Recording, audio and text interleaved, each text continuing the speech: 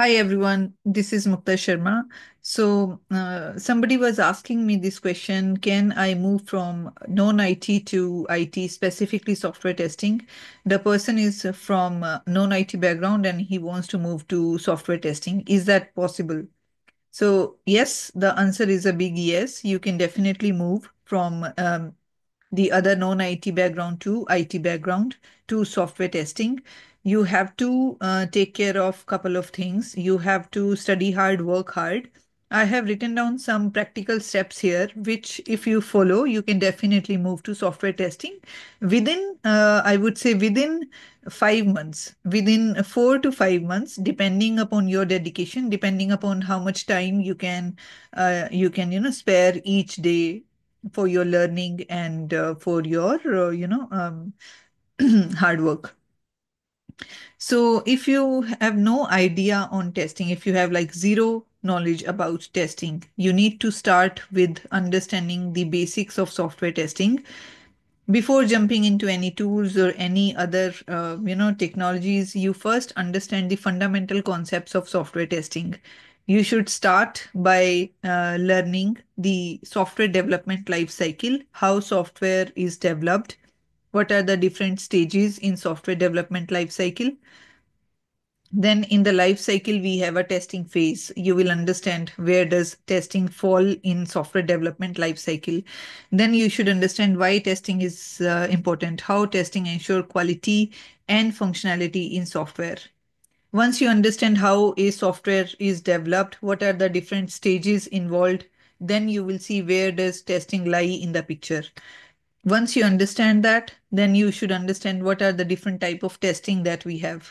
One is manual testing, one is the automation testing. Basically, one testing is which you do when you explore the application and you do everything manually. And second is you have some automation tools. You have some tools which helps expediting the process, which helps writing the things faster.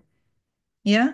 And then we have functional and non-functional testing. You should know about, different type of testing.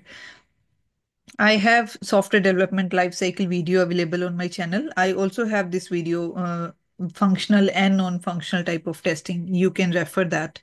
This is from the very basic level. I am telling you from the very first level, if you want to start moving to software testing.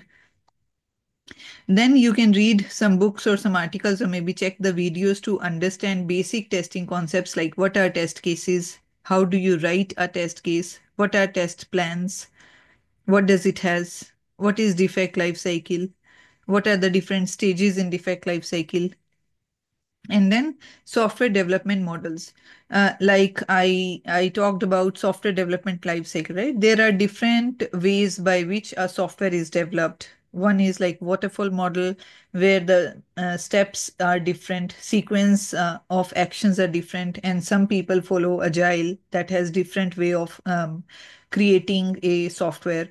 So these are two different things, but you will understand once you start learning about testing, about how our software is developed, you will understand, okay, these are the different models and these are the different software models using which you can develop your software. So you should know about it. Then major thing, learn manual testing. Manual testing involve testing the software manually and using with the help of some tools. You should know how to design a test case, how do you write test cases, then how do you execute them. You should know how to explore the application. What is exploratory testing? So it's like in the real time, what happens when you have a web application? First, as a first step, what do? You explore the application, right? Even if you are like when you are working in other field into non-IT, you will have some application, right? Let's say you are buying something on Amazon. So you will explore the application. You will understand first how does it work, what is the functionality and everything, right? So you should explore the application to understand defect reporting process. You should understand at this stage you want to get comfortable with different type of testing. So there are different type of testing also involved, unit testing. Then once more than one unit are combined together, we call it as integration testing. Then we have system testing, we have regression testing. You consider it as like I don't have a pen right now with me. So let's say there is a cap and it's a pen here, right? This is one piece and this is another piece. If you test only this piece, this will be called unit testing. And when you put the cap on the top of the pen, it will become a one piece, like it will be a integration testing. So that is how we test in software testing, unit testing, integration testing, and system testing. When you combine the system whole, when you integrate all the systems together, like back end, front end, and all the things, then you call it as system testing. So you should know about all this.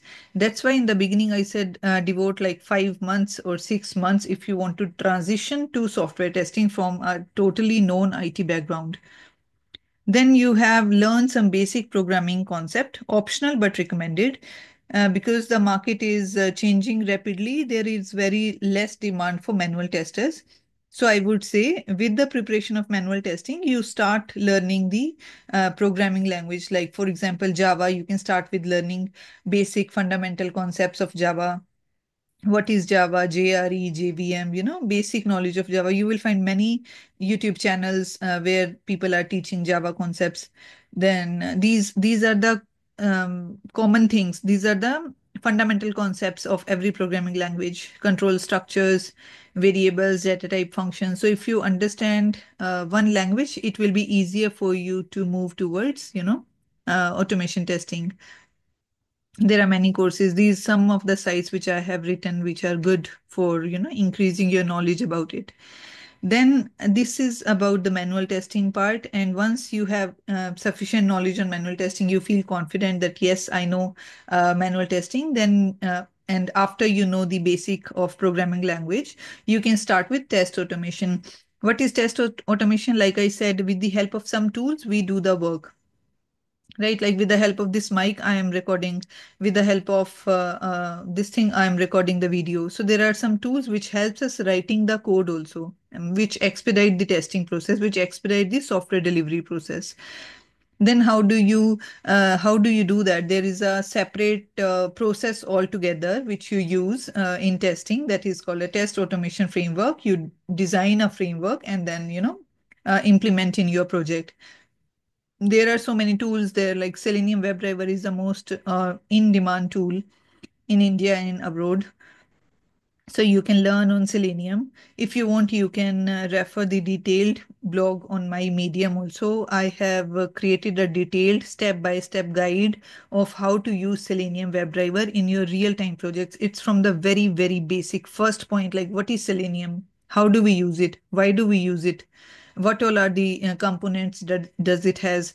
And what is WebDriver? How do we use it? What are the what are the common this thing functionalities that is offer, what are the different methods and all that stuff? Everything is there. You can have a look at my Medium profile. It's muktaqa@gmail.com. You will find many blogs related to testing. For the all these concepts, you can also refer my course on Udemy. It's a beginner to expert in manual testing. If you are a totally fresher, you can refer that. If you want to move to, IT and move to software testing from non-IT, you can refer that course, because I have explained starting with the fundamentals and till like how do we use in real-time industries? How does these type of things work in the companies? So I am very sure that course will help you. You can have a look at that. After you get a basic grasp of manual testing and automation testing, you can explore additional tools and frameworks like Selenium WebDriver, Jenkins. Jenkins is a tool you should know. First, you should understand the concept first, like what is continuous integration? Where does it fall in the picture? How do you use it in testing? And then you should know about the tool. Then the frameworks and git command, these are very important concepts for an engineer to know. Don't rush into learning all of them at once, because if you look at this list, you will feel overwhelmed already, like, oh my god, that's too much to learn.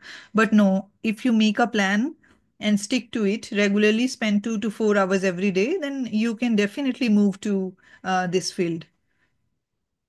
Learn about software development methodologies. Like I told you about, there are two different methods by which you can develop your software, like by which companies develop their softwares. One is agile and waterfall V model and all that. Final thoughts, you can effectively transition into software testing career.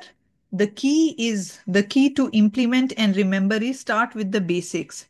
Build a strong foundation first. Once you have a strong foundation, you can build a huge building on that, right? Gradually move from manual testing to automation testing as you gain confidence. And then once you get some confidence, you can learn more tools.